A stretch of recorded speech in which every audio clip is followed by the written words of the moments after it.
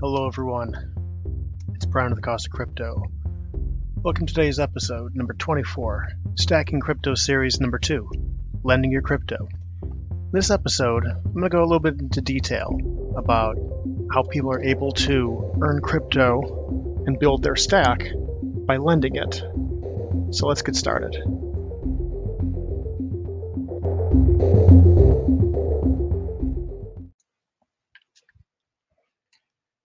In this episode, I'm going to go over what crypto deposits are, how do they work, the advantages and the benefits, and the disadvantages and the risks.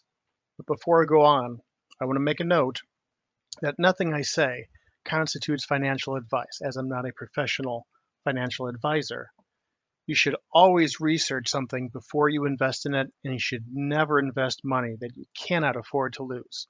So with that said, what are crypto deposits?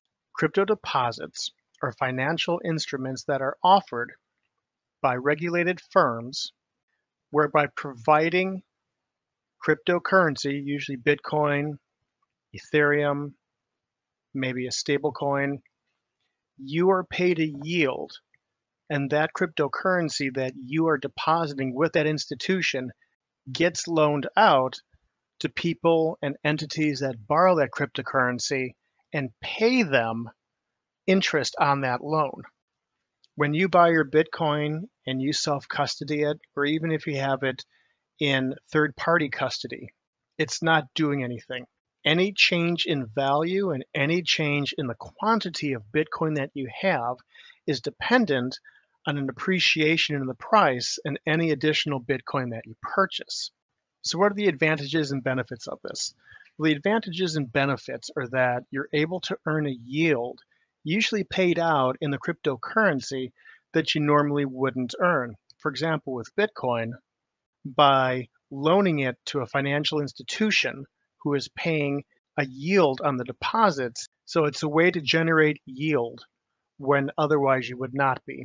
The disadvantages of this, and it will be explained a little further in an audio clip that I have, is that by giving your Bitcoin to a third-party entity, it's the old rule, not your keys, not your crypto. You're incurring third-party risk and entrusting that institution to not lose your Bitcoin, to not make a bad loan, and to be able to cover their reserves so that if you need to withdraw that cryptocurrency and bring it back into your self-custody, they will have the assets on hand to be able to do so. So there are some risks to that. Also, you have an opportunity to leverage that interest and grow the size of your Bitcoin holdings. By loaning cryptocurrency to these institutions, it brings it within the realm of regulatory capture, where Bitcoin, that asset, is now going into the hands of a regulated financial entity that reports to the IRS, that reports to the Treasury, and by extension, you'll need to report that information to the Treasury, to the IRS, and subject to any given KYC rules in order to sign up with these companies. So who are the major players in this space? Well, one of the largest ones is BlockFi. BlockFi was started in 2019, and they operate very much like a regular bank where they take deposits and they provide loans. The tweak to this was that Bitcoin is the asset that serves both as the deposit currency, but also as something that can be borrowed, as well as also being able to borrow a loan based in US dollars. When BlockFi did this, this gave them a very unique advantage, as that at the time, there were not any other institutions doing that. And since then, and especially with the growth of DeFi, decentralized finance applications, where people can earn yield both by lending their crypto out and also by providing liquidity for trading pools that acts more as a payment platform. A lot of other players have gotten into the game of lending and crypto deposits. Another company, which really isn't a company, but more of the app, is Abra. Abra runs a app where you can buy and sell cryptocurrencies and numerous national fiat currencies. Well, they now offer the ability to offer deposits and loans on cryptocurrency. Another one that came into the realm is the Pay app. I have mentioned the Pay app before, as they are a rebate app that you use when you make purchases using credit cards that you have registered through your Pay app account. They recently crypto deposits where they work with Wire out of Australia, and you're able to purchase Bitcoin on a weekly basis, on a monthly basis, and earn anywhere between 4 to 8% yields on that Bitcoin. One of the nice things about PayApp is that you're able to withdraw that Bitcoin and take self-custody. Another popular application is HODL HODL, began instituting that allows people, which is a decentralized application, to bypass. One of the advantages of this is that you do not fall into the regulatory capture where you have to provide KYC information. Having a third-party entity take custody of the cryptocurrency, both from the depositor and to hand it out to the person borrowing it. There's numerous other players out there, but those were the four main ones that I have an awareness and some knowledge of and I wanted to mention. Now, to explain the mechanics of how this works, I want to share with you a clip. on a Blockworks interview with Dan Held, where he goes into description about how the mechanics of Bitcoin deposits work. But before I go on, I want to take a brief pause with a word from our sponsor.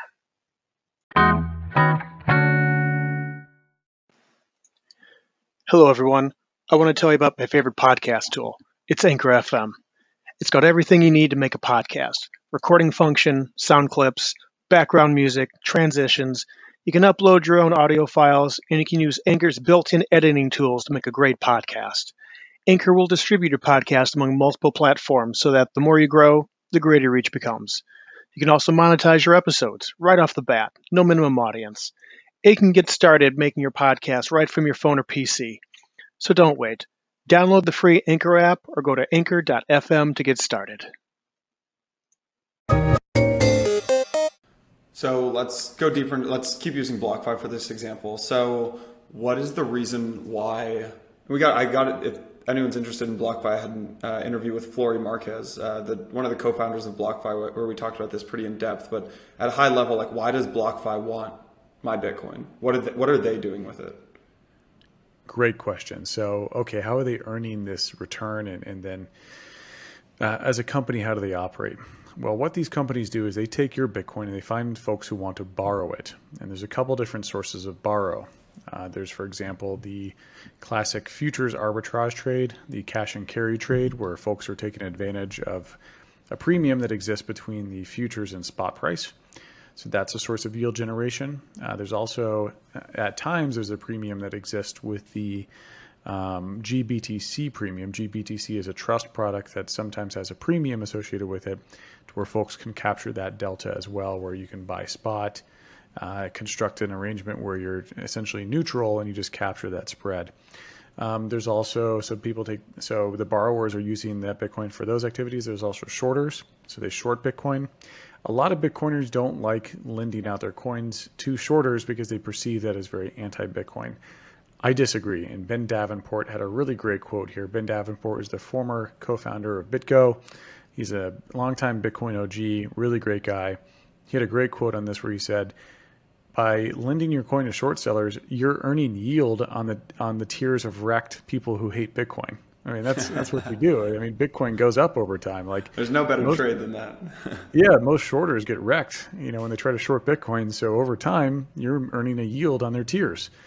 So actually it's very virtuous. You're stacking more coin as they get wrecked. So a lot of people perceive it as like, oh, you're helping them out. You're not helping them out at all. You're just enabling them to place the trade. And most of the time the trade goes badly. So those are a couple sources of borrow. There's another one, which is DeFi. Some people borrow Bitcoin, get it wrapped, and then put that into DeFi protocols. The yield on different DeFi protocols, it depends on what type of yield is being generated in DeFi. I don't want to dive too deeply in there because it gets really technical, and that's not a lot of what I've covered right now. I cover more centralized yield generation opportunities. But those are the primary risks that you're taking with your coin, is they take your coin, lend them to folks who are doing these sort of trades.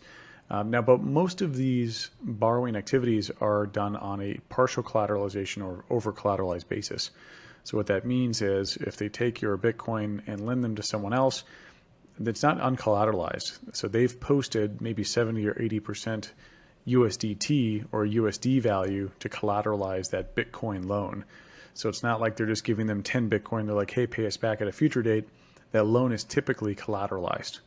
You also have something interesting too, to where different margin pools at exchanges require borrowed coin in order to operate. They require coin in order to operate. So, for these lending platforms, exchanges could be customers of theirs as well, which that would be a very low risk profile. Exchanges manage all of their own risks in their margin pool, and margin pool issues are very rare.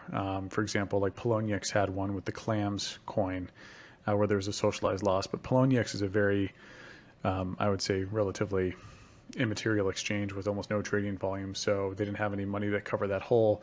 Whereas like if there's a margin trading issue at a big exchange, they'd likely plug that hole or something like that. So some of these borrowers are very reputable, and we don't know what that loan book looks like. We don't know how many small hedge funds, big hedge funds, exchanges are borrowers from these lending platforms, but we do know that it's a mix of all of the above.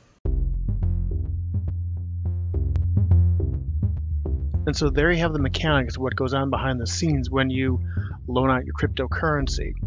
Not only do you have the risks of the third party that you are working through, especially if it's a centralized entity, a CeFi entity, like say BlockFi or Abra or PayApp via wire, but you also have the risk of the parties that they're dealing with. So it's an extra layer to have to consider, and those things are subject to the conditions in the price markets. And this about wraps up the episode. Hope you enjoyed that.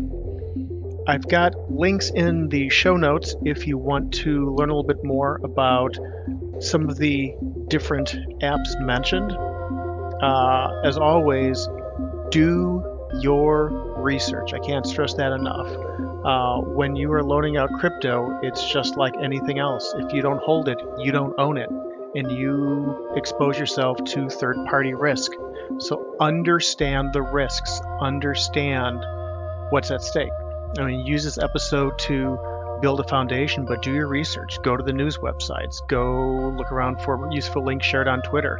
Go on YouTube. There's plenty of information out there where you can educate yourself on the risks, on the vulnerabilities, and make an educated decision. So with that, as usual, you can follow along with TinyCryptoBlog at TinyCryptoBlog.com.